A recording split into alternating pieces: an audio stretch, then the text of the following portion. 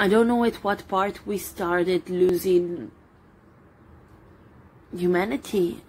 I'm like human caring, and just it becoming papers and bureaucracy and politics, and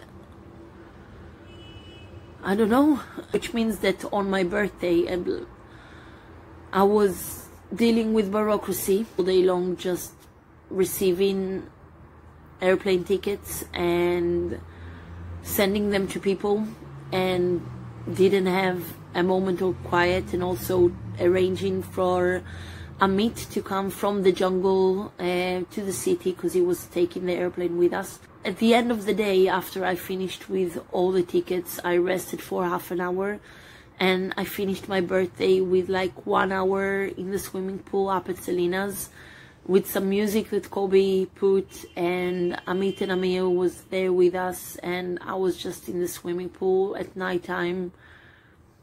I don't know, having a time to remember that it's my birthday. I took a quick shower, packed my bags so quickly. I'm surprised that I didn't forget anything, and went to the airport. And then in the airport, it was another big chaos of, well, one woman was there with her kids, and they were moving back to Israel. And the father of the kids stayed in Panama. She had loads of suitcases, so he helped her in, but then after a period of time, he needed to go out because of the rules of the corona. Once he left, he couldn't come back in to say goodbye to the kids, but also they didn't allow the kids to go out to say goodbye to him. Them saying goodbye through a window, and it was just horrible to see. And I tried to see who can I talk to about it, and how can I help with it. Then I called the Israeli ambassador that was supposed to come. It wasn't the Israeli security, it was the Panamanian security. There was no one to talk to. At the same time came a girl named Sarit. The day before, she tried throughout the whole day to book her flight with the visa card, and it didn't work and didn't work, and she tried a different card and it didn't work. And then in the evening, I just told her, well, you know what, never mind, if you want to be on that airplane, just come. We will organize the payments when we get to Israel, or when you arrive to the airport. Just come. Like, don't stay in Panama just because you can't pay for the ticket right now. I needed to arrange for the flight company to know that she's going, and to arrange everything, and for them to give her her ticket, and after that we'll arrange the payment. Then I had an interview for this channel in Israel that basically chased me, and they were kind of they were really patient because I kept running around, and they tried to contact me through Amir, and eventually needed to give them about 10 minutes of my time. And at the same time came a couple of the guys that were from the local Panamanian charity that helped me a lot. I met them and I was talking to them a bit, but I wasn't properly able to talk to them. I said hello to them, but then went back to put out fires and to have the interview, which meant that a picture that was taken after the security check of the people that are related to the flight was basically only men. That was the ambassador, a couple of the guys from the charity, another guy of the security, and none of the women that was involved with it was on that picture. Whether it was me, whether it was Dana from Colombia, Sivan from Israel, none of the girls from the council that was basically working their ass off for 2 days, with working extra hours to try to organize for everyone all their permits that they needed in order to get to the flight. I keep saying about the fact that the way that I was raised, I didn't feel the difference between men and women and not having equality and whatever. And then I see this picture and I don't know, none of the women is there.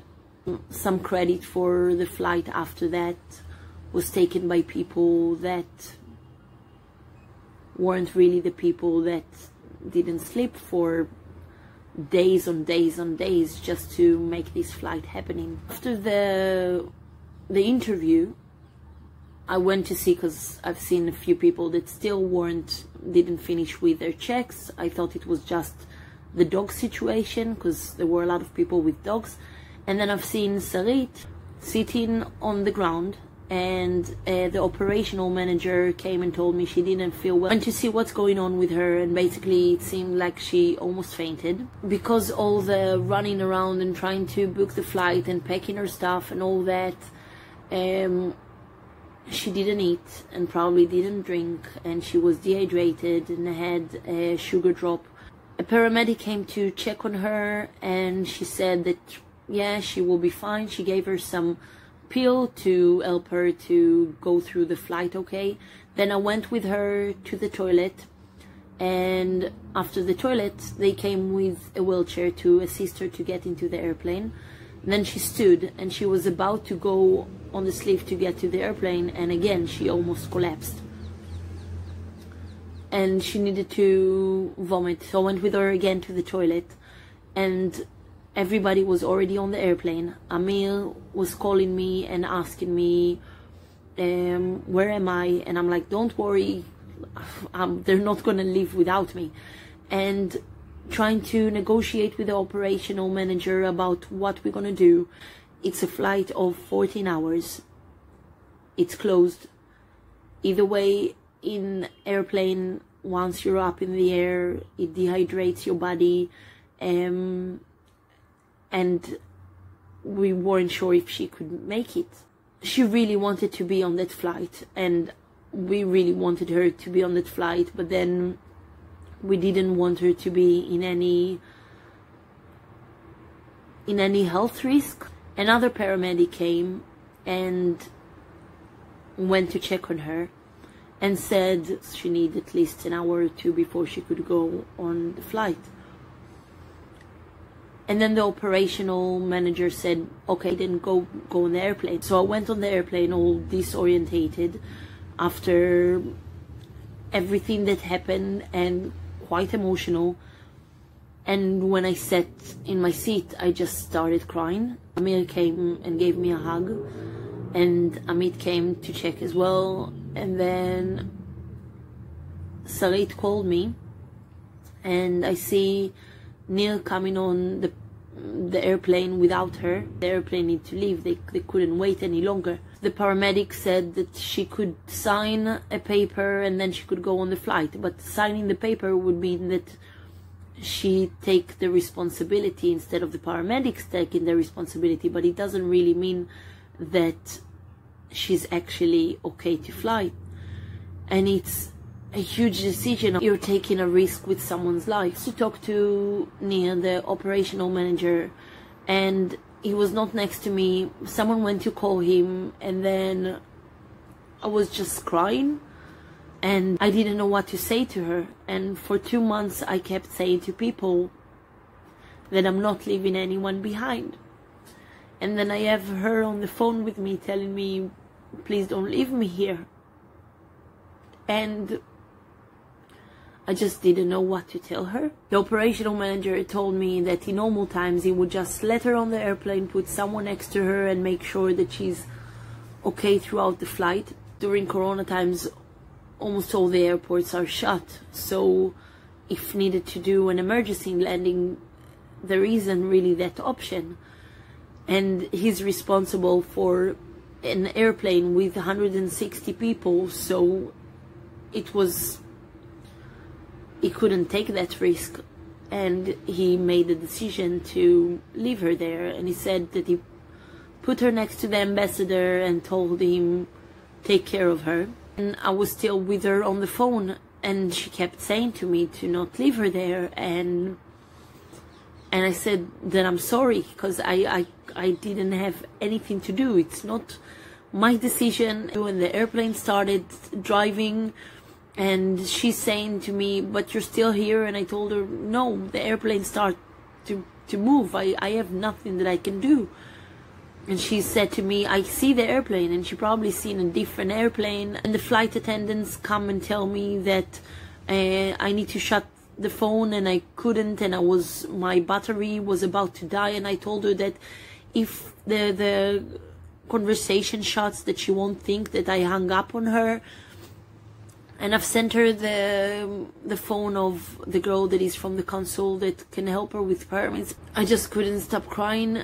And one of the flight attendants asked me if I want to take the phone to Nir, the operational manager, and she took the phone to him. So he couldn't say anything more than what he told her. One of the crew basically talked to her and calmed her down. She's now in Panama and she's safe, she feels well. And assuming that if we had an hour or two or even 3 more, she could go on the airplane, and in real normal time she would have been able to go on the airplane, but during that time she was just, it was impossible. When I landed, a lot of people came and said to me thank you, and one of the women was really emotional and said about the fact of that I saved her family. And you know, it wasn't just me. I started with it 2 months ago, and I insisted on the fact that it can happen. And I contacted a lot of people and WhatsApped everyone in the government of Israel and media, and tried to raise money, whomever, like everyone that I could think of. I succeeded to collect the group of people that believed also with me that it can happen and believed that they can help, and they helped me make it happen. And I'm grateful for each and every one of them. And it's weird because I'm now back in Israel at my mom's house in isolation. There's an extra floor that is basically apart from my mom, so I have my own toilet and a shower, and I have a balcony. That means that I have fresh air, and birds come to visit, which is nice. And I'm kind of now catching up still with birthday messages. Everybody asks, okay, what's next? How long are you in Israel? There isn't theater at the moment in England, so I don't have much to do in England. The reason that I moved was theater. It's really hard. I miss the theater, I miss doing my job. I was starting to think about different acting things that I could do on camera. One of them is a character that I created last year for Midsummer Night's Rave, and I fell in love with him. So maybe there will be a surprise with that character. And I'm taking the time and reading plays that I had waiting at my mom's house for a long time, and I just didn't get to read them because I was all the time busy with reading plays that I was actually performing. I think that's it for now. I'm currently in Israel and kind of taking it day by day. We're living a weird time. I think Corona time is a very interesting time that reminds all of us to live the moment, and I'm very appreciative of it.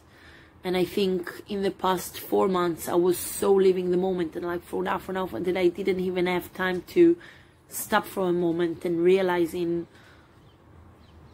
what's going on. I was just automatically doing and doing and doing, and now I have time to kind of stop for a bit and consciously do, if it makes any sense.